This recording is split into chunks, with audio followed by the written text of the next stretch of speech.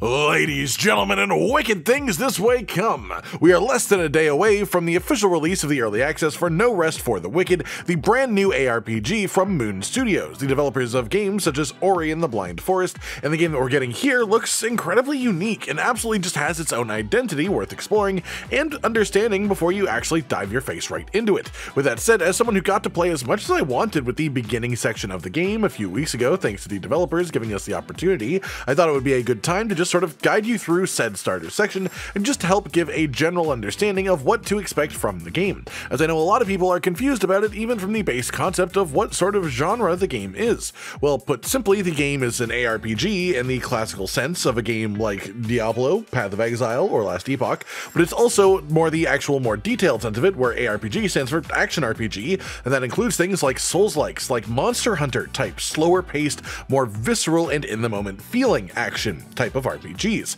And so rather than just being one of those two, it sort of mixes these two together. Each animation asks you to learn it to understand how to dodge and parry them, because the game does have full dodge, blocking, and parry mechanics, and understanding what you're getting into here is a big deal.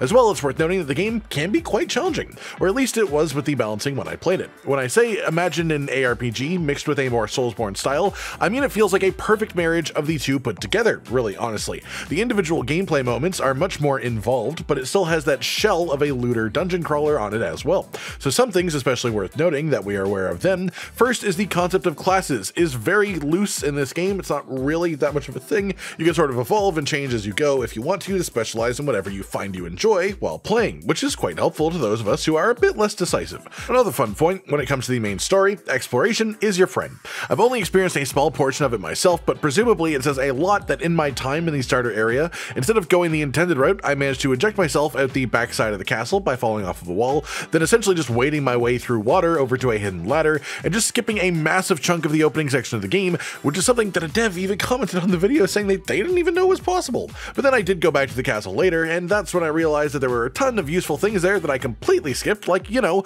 the blacksmith. So this one sort of does go both ways. It's just keep in mind that exploration can lead you extremely far in this game if you want it to. The paths do exist in this game to let you just sort of go around where you actually want to if it looks at all possible, but if you do so, you might also miss some relatively important stuff along the way, so just keep that in mind while progressing. Another fun thing of note for those of you wondering how deep this game will actually be at launch, given that it will be in early access, and the main thing that we know is that there's actually endgame content planned for it, most notably a specific roguelike dungeon called Sarim's Crucible.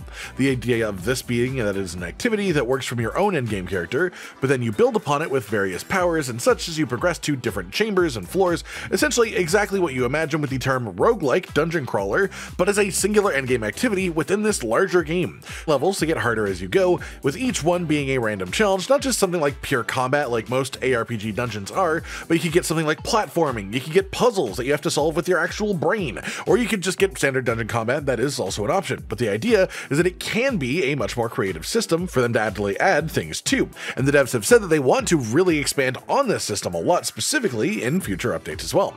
As well, in relation to that, it's worth mentioning that while at early access launch the game will be single player only, we know that the first major update they have planned is to add up to 4-player co-op multiplayer to the game, which should be quite fun. They expect it to be very seamless, let you fight through the entire game together, bosses, normal enemies, levels, literally everything they want you to be able to do in a group, which is pretty cool, especially with the sort of unique combat style compared to most other ARPGs. I think it will create its very own specific niche where, regardless of how popular the game gets as a whole, there will be a lot of people who are addicted to this game solely for the unique co-op experience that it'll offer once that's added in. With all that then, let's get a bit more general with it, because I do want to really focus in on the visuals of the game. Usually I am of the opinion that graphics don't make a game good, but they can make a good game better. And I think more important than literal graphical fidelity is having a lasting and aesthetically pleasing style, and I mean, you cannot really ask for more than that in that realm of things than you can actually get from No Rest for the Wicked here. The game feels like an actively moving, living, and breathing painting. It is gorgeous the whole way through as far as the background, to the point that I almost feel like I'm visiting an art museum and just playing a video game on the side of that activity. But then the characters also at the same time both look cool but also silly. Like every character looks a little bit silly in a world that's so serious, and I love that dichotomy as well.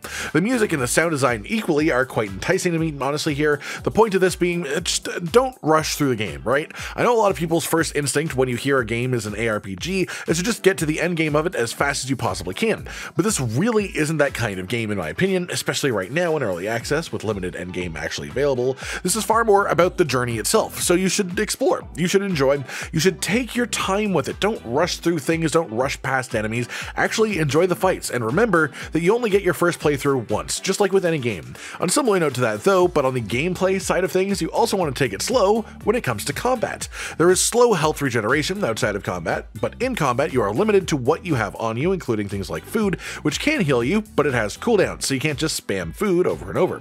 The point being, survival and defense is most often your best friend in this game. You don't want to be more offensive than defensive. Kill things quickly is cool, but it doesn't help if doing so is also dangerous and gives you a chance of just straight up dying and having to go back a step. The game has iframe dodges, it has aggressive parries, so choose at least one of those two major damage avoidance mechanics and just, well, learn them and get good with them, to be completely honest, and the rest of the game will just sort of fall into place for you. But at least until we are much deeper into the game with actual builds of some sort, there's no real benefit to just smacking your face against your enemies going full balls to the wall attack mode. Trust me, you are far better off just learning to love your parries and dodges. That said though, the next sort of point that I want to make is just how satisfying it all feels when it does come together. The best example that I could ever give of this is my actual kill on the first proper boss of the game. I started it off with just a string of parries back to back, and the animations, the gore, the sounds, it all just makes you feel so unbelievably powerful, and the art style makes it feel so beautiful at the same time.